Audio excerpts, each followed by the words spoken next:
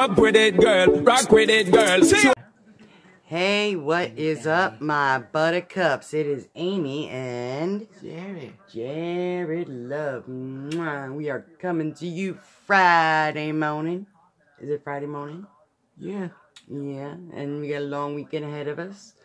Yes, so we, man, turn this light. Ah, then there was light. Now we can see you. See how handsome you are? Oh my goodness. Yeah, so, I let little man sleep in an extra like 5 minutes today because, you know, his bus usually doesn't get here and we end up having to wait a little bit extra time. He gets him antsy.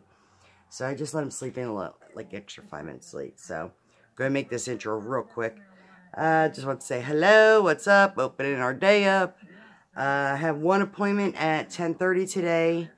And what else? Anything else? I actually want to take a run to Kohl's real quick.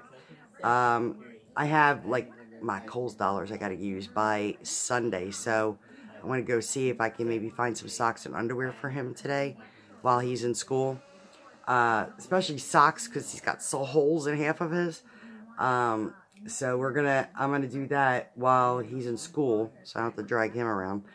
And yeah, so this weekend's gonna be a long weekend, and because it's supposed to snow, unfortunately, on Saturday, we're gonna have a little snowstorm, little mini snowstorm. So I want to just make sure I have enough milk in the house, of course, and bread and all that great stuff. I think I need to get milk and bread actually. Because we're down to a couple slices of bread and all that, and figure between, he's going to probably want grilled cheese, French toast over the weekend, you know. So, do that, get some bread, get some milk, stop at the other store and pick up cigarettes for the weekend and all that, so I have all that taken care of. Yeah, so that's going to be the plan for the day. Other than that, I guess we were going to get this day started. Little man has already packed up, ready to go, got his medicine. Got his lunchbox packed up and all that great stuff at his computer, and he's rocking and raring to go. One thing I did want to touch on, we got a letter home yesterday, which I kind of expected this, because Pennsbury School District is,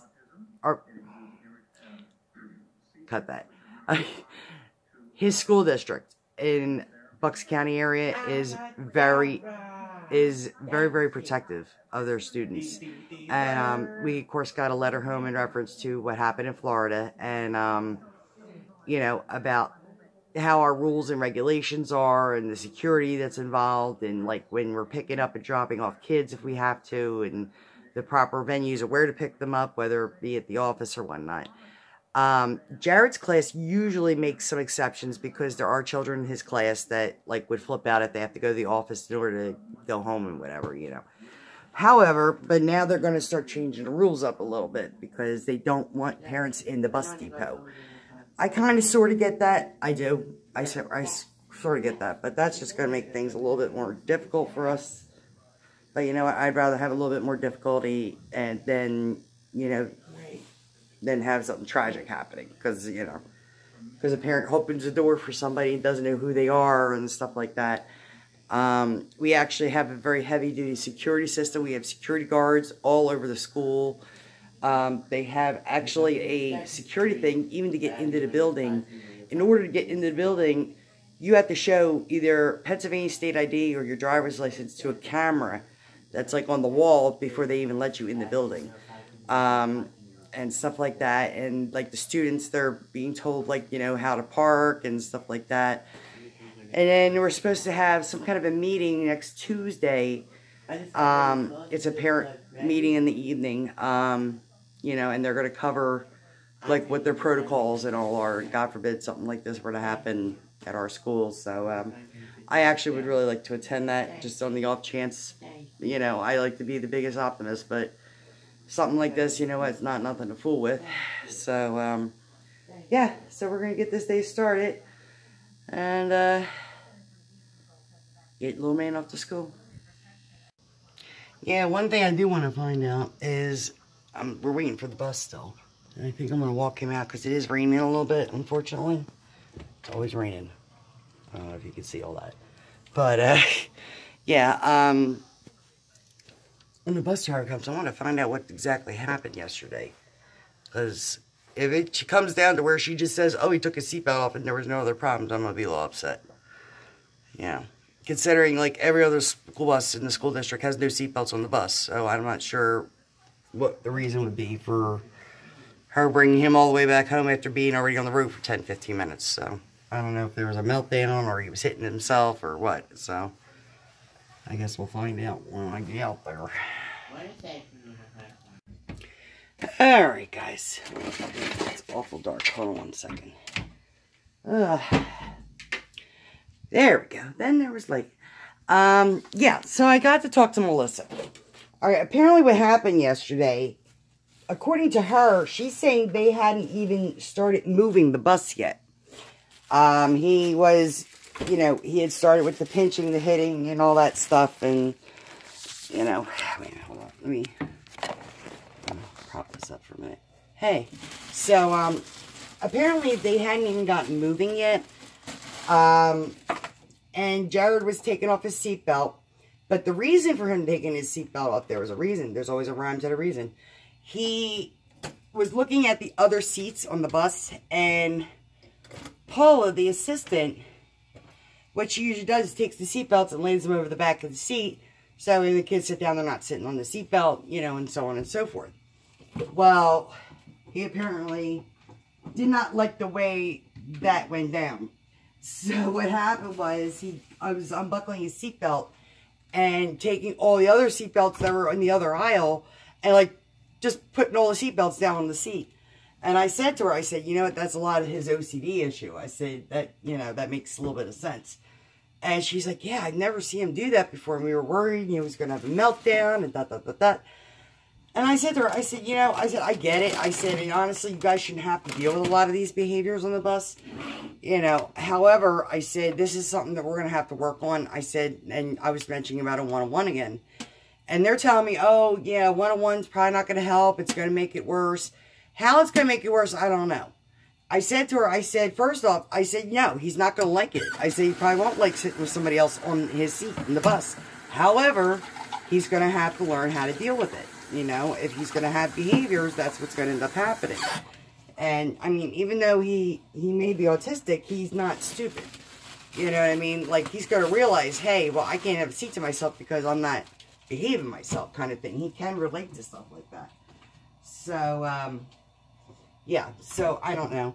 I am actually going to think what I'm going to do is contact Peter, who is supposedly the head of the transportation department today. And I want to find out what his take is on all this. And I want to find out, like, where we are at. I said, because, like, I even said to Melissa, I said, why I have not heard anything yet, I'm not sure. I said, we're going on 3 weeks, and I've gotten no updates. I've gotten no phone calls, emails, or anything from him. Actually, that's not a bad idea. I might try to email him. I do have his email address. And, see if I can find out, like, you know, where we're at as far as getting a one-on-one for him. So. Hey, good afternoon, good morning. What's up, buttercups? It is me. Ooh, that didn't sound good. We've been getting so much rain lately.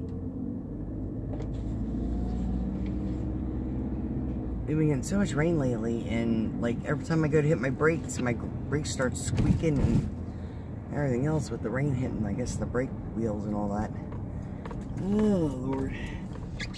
Yeah, so I actually woke back up. I did lay back down for a little bit, but I actually woke up and smelled the coffee, per se.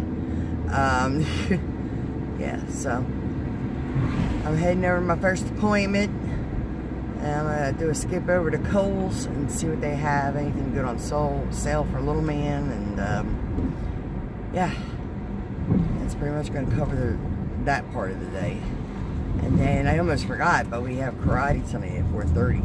So, yeah, he'll appreciate that, I hope. Oh. Other than that, yep. So get this appointment done and over with. Them it, girl, with a bang bang. Bounce with it, girl. Dance with it, girl. Get with it, girl, with a bang bang. Come on, turn the radio on. It's Friday night and I won't be long. Gotta do my hair, put my makeup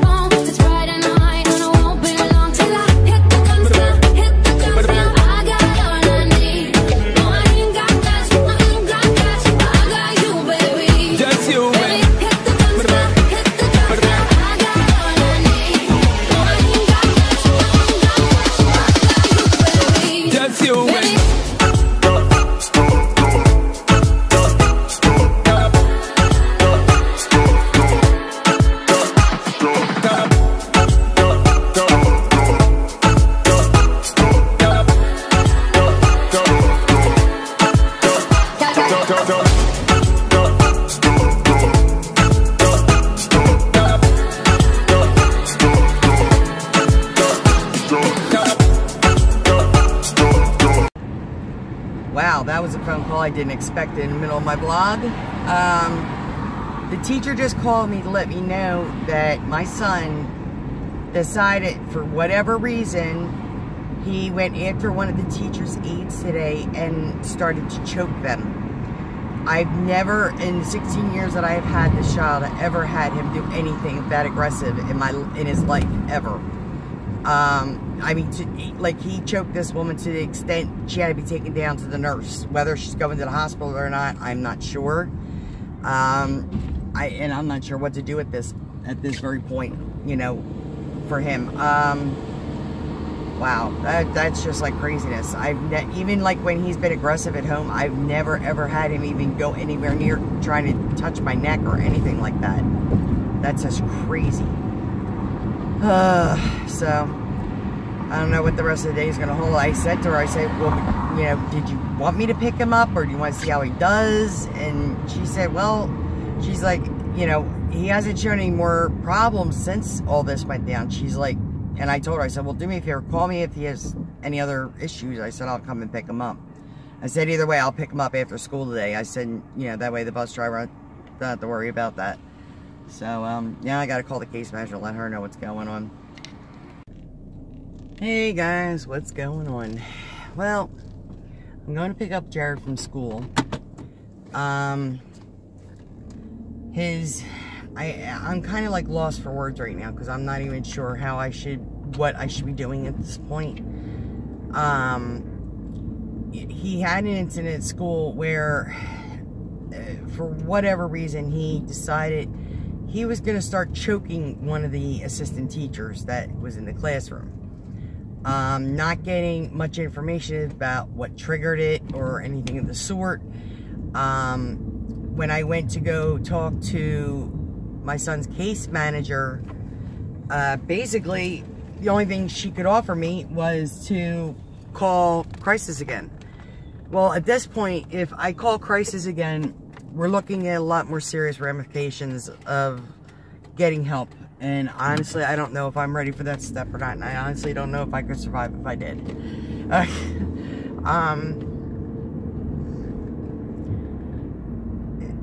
At this point, because we've tried so many different medicines and we've been trying therapy and trying everything we can possibly imagine to try to help him communicate more or whatever the case is, I don't know what more I could do.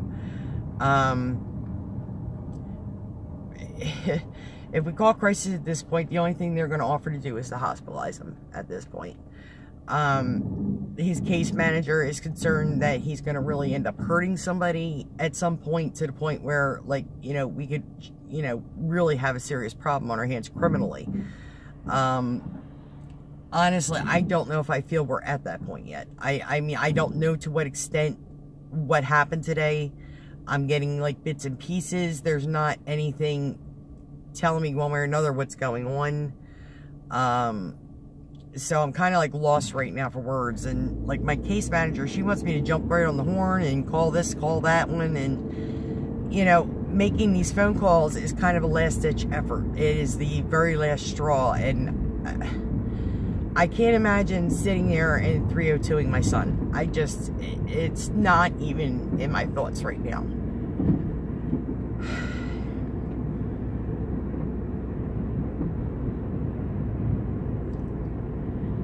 I just don't know what else to do at this point. I really don't. I feel like I'm kind of trapped between a rock and a hard place right now, because the only thing they're going to offer my son is a 3-day vacation in a mental hospital at this point. And I just don't feel like he's ready for that kind of a step. I just, honestly, I think it's going to make things worse for him. And he's already lost his dad. He's lost his grandmother. He's lost his aunt, not even within the last 6 months. And then getting hospitalized and then losing his mom on top of it is not going to be a good thing for him. And they think he's going nutso now. Yeah. I don't know. I just don't even want to imagine, like, how he must be feeling. It's, I think, what's upsetting me more than anything. I want to be able to try to get out of him what's going on and why he's acting out the way he is. And it's just, I feel like I'm hitting a brick wall. I really do. I'm sorry, I'm like, oh, it's been a really, really rough day. And then just dealing with this in general, it's just been, I don't know. I don't know what else to do at this point. Other than smoke a cigarette. That's about all I can think of right now. And I'll be honest with you. If they end up hospitalizing him and they cannot get him in a certain, I guess, containment as far as mentally, like as far as getting control of his own emotions and whatnot, you know, a 3-day vacation may turn into something a hell of a lot longer, and that is my biggest concern right now. And honestly, I don't even want to put a thought into it, to be totally honest with you, because the thought of it just terrifies me. And I'll be honest, if something were like that to happen, I don't think I would survive it. I really don't. I don't think mentally, physically, emotionally, I could survive it at this point. I have gone through too much. I have tried too hard to help, and I've tried so hard to be a good mother to him and trying to make sure he's okay all the time and being protective of him. I don't know, maybe I'm doing something wrong. I have no idea. All I know is that I'm just in a really big fear of losing my son right now because of all this. And it just seems like things are not getting better. They just keep getting progressively worse day for day. And I just don't know what to do at this point. But I'm sorry I'm boohooing all over my vlog, but it's like I don't even know who else to talk to at this point. And I just feel like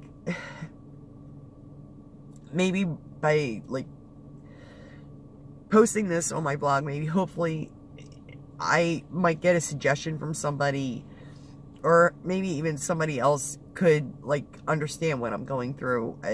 I'm sure there are other parents out there that have dealt with the similar issues that I'm dealing with right now. I know, but I just feel like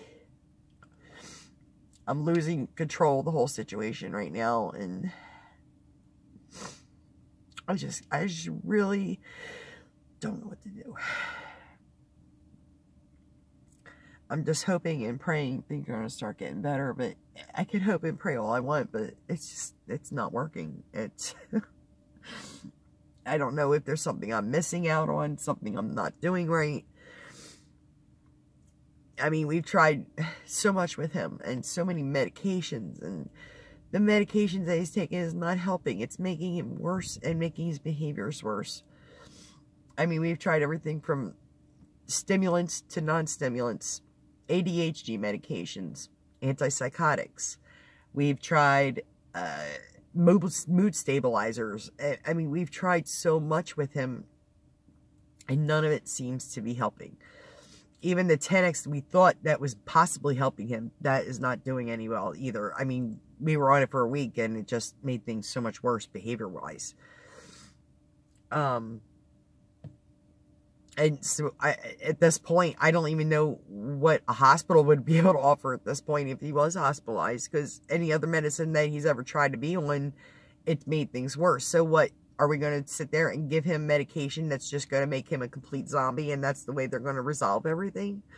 That's not a way of life for him at all. It's just craziness. Hey guys, well, we are both home, and it's been a lot longer of a day than I expected it to be honest with you. It was one of those days from hell, to be honest with you. Honestly, since Jared's been home, still very antsy and kind of all over the place like he normally is, but nothing that's not manageable. So that's a plus at least. But, you know, it's come down to now where I had to call the local crisis center here, and now they have to get the county involved, and it's just, it's going to be a very long road, I have a feeling. Yeah. Wonderful way to end my my 30-day challenge, I guess, right? I got it. Unfortunately, ended on a down note. I'm gonna end my vlog tonight. We're definitely not exiting the way we normally do. I don't necessarily expect you to click a like, subscribe, and all that stuff for this video, that's for sure. It's just been one hell of a shit day, it really has, and all I can hope for is things are going to hopefully start getting better from here on in. That's all I can hope for and pray for, that something's bound to get better soon, you know. Yeah, Matthew came over tonight and was working with Jared for about 2 hours, and he filled the rest of his hours for the week and everything, and, you know, thank God he at least came out and was able to be a little helpful, you know. But as far as, like, anything else goes, like, the last phone call I got was from a woman from Crisis, you know, pretty much telling me, well, since it's the weekend, there's nothing that they can really come up with. Like, that's a huge help. And I'm like, alright, so I got to go through the next 3 days, actually 3 days, because he has off on Monday for President's Day. So yet another change in his schedule that can just, like, kind of set him off, God forbid. Yeah, so I'm not really sure what's going to happen at this point. It's not looking good for me to be able to go to work anymore. So, might come to the point I might have to tell my job I have to take a leave of absence, because I don't even know if I'm going to be able to send him to school anymore. After today, it was really bad. And I'm sorry I keep crying over this, but it's like, you know, it's never gotten to the point where it's gotten this bad, ever. I'm kind of like lost in what to do at this point. And I'm just hoping that things are going to start getting better, or we'll find some kind of resolution. I don't know. I don't know what's going to happen next. So, at this point, I guess we'll see where the rest of the weekend takes us. I don't know. I don't know how much I'll be vlogging this weekend or not. I really don't. I just want to be able to end tonight. Kind of give a little closure to what happened this afternoon. When I shut up the video earlier, one of the people from the school, this gentleman, Peter, who kind of runs a lot of the stuff over there and helps out in the guidance office and stuff like that, he happened to have been finishing his lunch in the car and saw me pull up, and he like kind of walked over the car and started talking to me, and that's why I had turned off the vlog. But basically we just kind of like went over what happened today and everything else, and I'm still not getting solid answers. I mean, I'm finding out stuff that happened this week that no one bothered contacting me about, emailing me about, nothing. Like, I mean, apparently, like, Monday when we had the problem with the sleeping issue, and he was up at 1:30 in the morning, he went to school that day. Well, with him going to school that day, apparently he had a couple of real bad meltdowns, but no one bothered to call me and tell me about it. They just kind of let the whole day go through, like, oh, well. And I'm like, and the teacher full well knew I was off all this week. So there was no excuse for her not to call me. Yeah, apparently he had a meltdown to the point he threw himself on the floor, started kicking and screaming. And the assistant principal of the school was actually in the schoolroom at that point and went over to try to, you know, see if there was a way he could assist or help. Jared reached out and started pulling his hair. The assistant principal. But they didn't feel the need to tell me about that. Wednesday, apparently, he had another little meltdown where he went after somebody and he started hitting somebody. Nobody told me about that. I ask this teacher every day that I see her or email her or whatever, how are things going? How is his behaviors doing? And I get, oh yeah, he's fine. A few little things here and there, nothing big. Well, I'm sorry, you know, my son going after the assistant principal, that considers me, that strikes me as kind of big, you know? Again, it's coming down to horrible, horrible communication problems. Like, no one talks to each other, and no one informs anybody of anything. Like, may not have been necessarily anything that I could have done to help, but you know what? Why wouldn't you contact the parent to let them know what's going on? If that was a typical child that went after the assistant principal like that, they would have thrown his butt in a cop car and then decided to call me.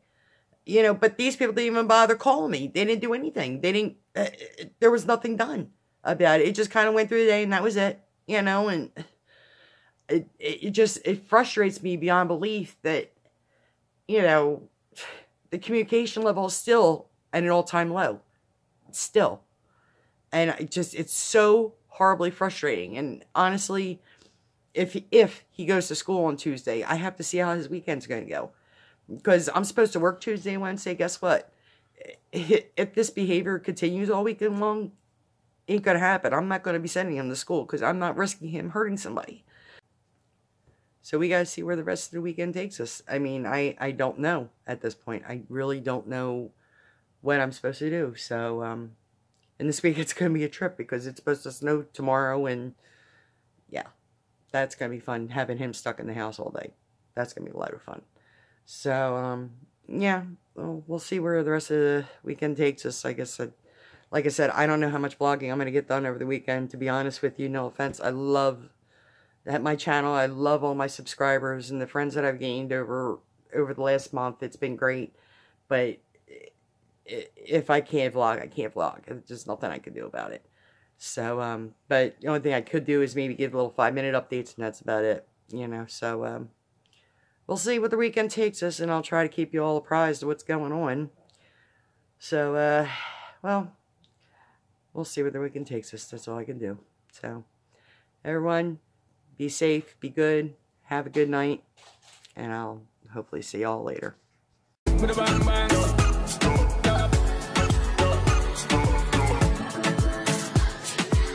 Me and you, girl, you and me. Tap it to the floor and make me see your energy because me not play no hide and seek. What is it the thing you ever make me feel way, girl? Free. Anytime you whine and catch it, the selector pull it up and put it for repeat, girl.